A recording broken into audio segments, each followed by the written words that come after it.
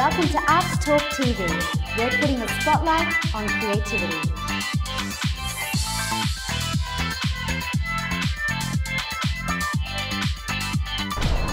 Hi, I'm Karina Lawrence from Arts Talk TV. We're here at the Brisbane Dance Festival and I'm lucky enough to be joined with a prima ballerina from the Australian Ballet. Please welcome Justine Summers. Hi. Hello. So, what was the experience like for you today teaching? Lovely to feel the energy in the room and the little eager faces ready to just pick up anything. So it's just a day of dance, you know. Absolutely, and so celebrating it. Yes. Yeah, it's fun. Okay, so you studied with Avril Windsor when she was based in Melbourne and also at the Victorian College of the Arts. What's the moment that you remember that you take away from your training? I call myself an accidental ballerina. It's like I hadn't set out to be a ballerina. I was just having an hour a week in a church hall on the back of a chair, 6 hours of gymnastics, and she just recommended, she says, I don't think I can do much more with Justine. How about she audition for the Victorian College of the Arts in Melbourne? And I just thought it sounded exciting, like something like Fame. I thought, oh, live in a boarding school, we'd be dancing around the hallways, you know. So I went over an audition, not knowing what I was getting myself in for, and I was accepted. Then when I moved to Melbourne, I was able to see my first ballet and I fell in love with it. I went to the theatre, I went, oh my gosh, they're making shapes, which is like gymnastics on the stage. There's music, the smell, the lights, the costumes. I was like, I would have been about 13, so I think I was a late bloomer in a way, but I think it kept me in good stead, like I didn't burn out. Today's world, it's very much, you know, do everything you can as young as you can, and it just goes to show you started later, but look at what you achieved from it. For 14 years you were part of the Australian Ballet. That's right, yes, 14 or 15 years. Incredible. And I retired and went back for another year. Wow. And you've toured the world. Yes. Bangkok, Singapore, Italy, London, etc. What would you say, and I know it's a tricky one, is the most memorable experience? I got taken to the company at 17, so it was my first international travel. So that was an Asian tour, so it was Bangkok, Singapore, and I can't remember where it was now, but it was just so eye-opening and it was exciting. But every tour was very exciting. I loved every moment in the company, from the quarter ballet through my soloist years, senior artist and principal. I loved every moment, and I felt like you just learn your stagecraft as you go. Victorian College of the Arts was great training, and then the Australian Ballet School was great training. Yes. Inspiring teachers. You do have the standout inspiring teachers that definitely do stick in your mind, and the directors too. I had Anne Williams, and then Dame Margaret Scott in the Australian Ballet School was just beautiful. Yeah. And then I had Maina Gielgud in the company, and you would just give your blood, sweat and tears. You have to have mentors like that you look up to and believe in your craft, make you believe in your craft. And drive you. Yes. You're the patron for the Tasmanian Youth Classical Ballet Company, and also the Australian Teachers of Dance. So what does that feel like for you to be a patron for that? It's lovely to have that recognition. You always feel like you want to do more, but I love to show up when I can and be there to encourage the kids to say, you know, it is beautiful, any art form that they choose. Yes. It's great to have that focus. Sometimes I think people know too much now, like social media, like we did not have videos, DVDs, social media. It's frightening. So I went in there totally blind, and all you had to do really was just try hard. Try hard. Everything was new and fresh, and I had nothing to compare. All I had to do is, I'm away from home. Just do your job. Really. I feel like going through all the different ballets that you've done.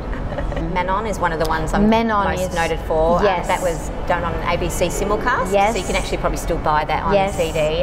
That was beautiful. I loved doing that with Stephen Heathcote. And I actually danced that with many international guest artists that Maina brought out for me to dance with. Swan Lake. What's beautiful is becoming the different characters. I actually also love the contemporary works where you're just making beautiful shapes to music on stage, but I do love the story ballets. Get a bit of acting in there. And did you find that naturally? I did. It's just something that you adapt all those years through the quarter ballet. You work out what works and how big you can make things or not make things, you know what I mean? So it's just stagecraft you learn over the years. But yes, it was something that I found just natural, that you just make it real. So you started out in the quarter ballet once you transitioned into the Australian Ballet. What was the process then for you to actually become a soloist I never thought of actually ever becoming principal dancer. It was just like, oh my gosh, I'm getting paid for what I love to do. It was just like unbelievable, because actually I didn't even finish at the Australian Ballet School. I didn't graduate. They took me from second year. Wow. So that happened before I even was like, oh my gosh, I need a job at the end of this. It was like, I was asked if I'd like to join. I was like, of course, I'd love to join. And I remember being so excited when I was suddenly first class quarter ballet. Not just second class quarter ballet, I was first class quarter ballet, so I was on every night, and just seeing the principals up there. And you learn from other dancers, you learn from the soloists, you learn from the principals, and trying your hardest and not expecting those promotions. I think it's very sad if that's all you're bent on. You know, it's like you're being in there, it's like, I'm really wanting that promotion. Yeah. You don't even think about it. They will reward you if they see it recognised. Yes. And yeah, every 18 months I was lucky enough to actually be promoted. So obviously my hard work must have paid off. Absolutely. But I just loved it. And I think that's the main thing. Yeah. Show that you love it. Yes. You have to love it. What does teaching ballet mean to you? It is lovely to be able to, all those things that you've learned, all those teachers that have instilled things into you, you feel like you want to pass that on. Okay, what advice would you give to young children that are wanting to follow their ballet dreams? I would highly recommend dancing for any young or old child. If it's something that they feel like they need to do, why not? So we have a fun little segment on Arts Talk TV. It's called the Shutter Speed Challenge. What's your favourite thing about creativity? It could be anything. It's the music, the movement, it can be lighting, visual effect. It's all creation, and to have all those things together, it makes a beautiful piece. Or even if it's just one person moving in a room, but it's magic. It's creating magic. Yeah, I love it. Who would you most like to meet?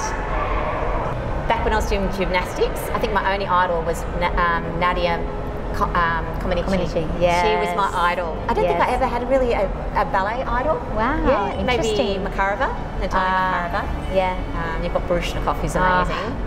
My husband presented them. All those wow. Yes. If you had to find a colour to express creativity, what would the colour be that you would choose?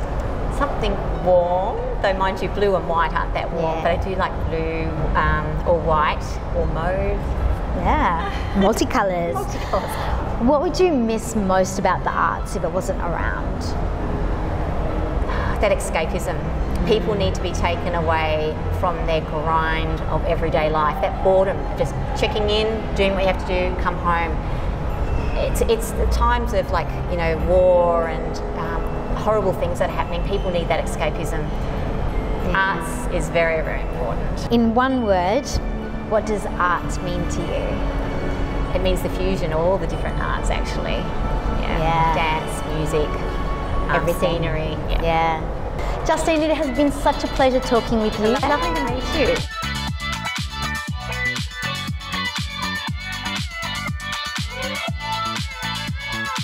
So glad you could join us today on our Arts channel.